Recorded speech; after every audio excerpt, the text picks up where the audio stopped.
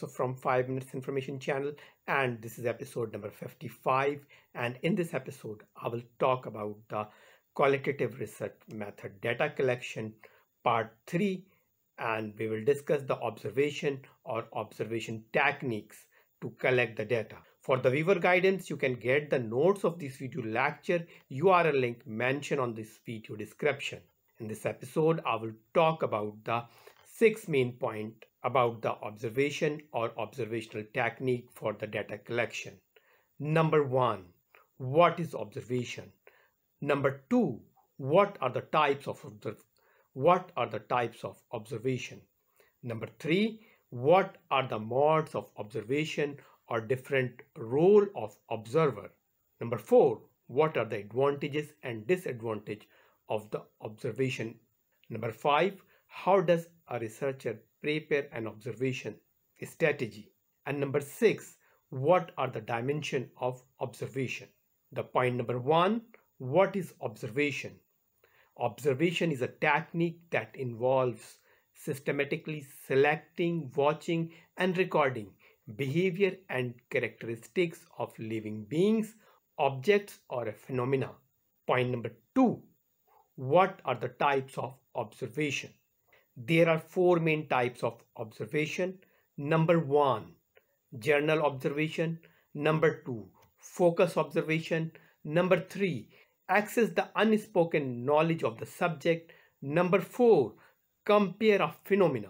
Journal observation may be used as a starting point to be familiar with the setting and new context. Focus observation may be used to evaluate whether people are really do what they say they do.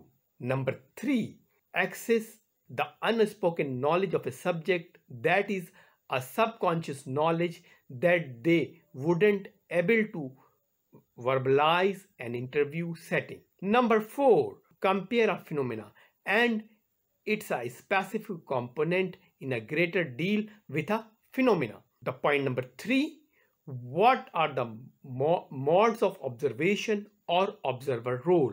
There are 4 main roles defined of the observer. Number 1, complete observer or silent observer. Number 2, observer as a participant. Number 3, participant as an observer. And number 4, complete participant or hidden observer. Complete observer or silent observer. This is a detached observer where researcher is neither seen or nor noticed by the participant, and researcher in a silent state. Number 2, observer as a participant. In this case, researcher is known and recognized by the participant. In many cases, the participant knows the researcher goal of the observer. Number 3, participant as an observer. In a participant as an observer, researcher is fully engaged with the participant.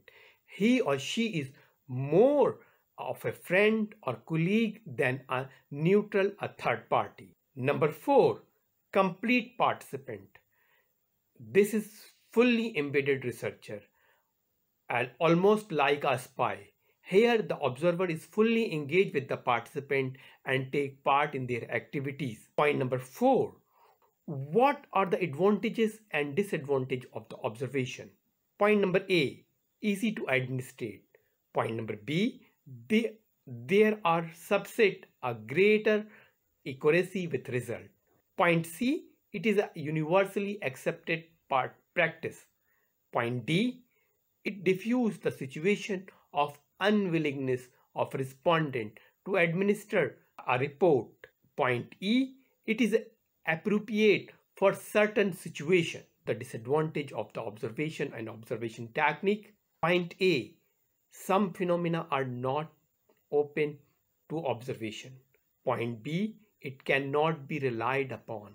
Point C, bias may arise. Point D, it is expensive to administer. Its validity cannot be predicted accurately. Point number 5, how does a researcher prepare an observation and what are the steps of an observation? Number 1, determine the purpose of the observation actively as related to overall research objectives. Number 2, determine the population to be observed. Number 3, consider the accessibility of the population and venues in which you would like to observe them. Point number 4, investigate possible site for the participant observation. Point number 5, select the site, time of the day and dates and anticipate how long you will collect the participant observation data on each occasion or session.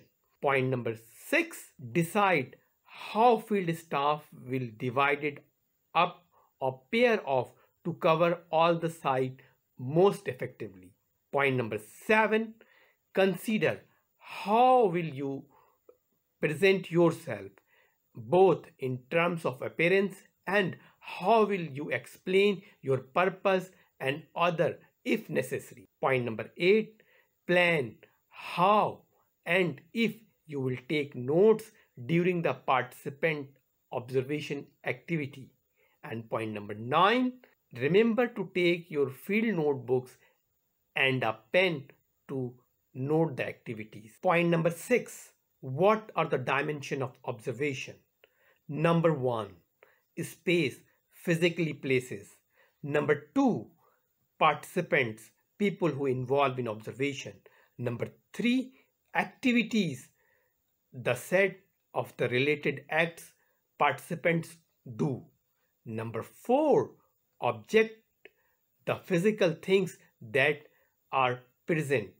Number 5, time, the sequence that take place over the time.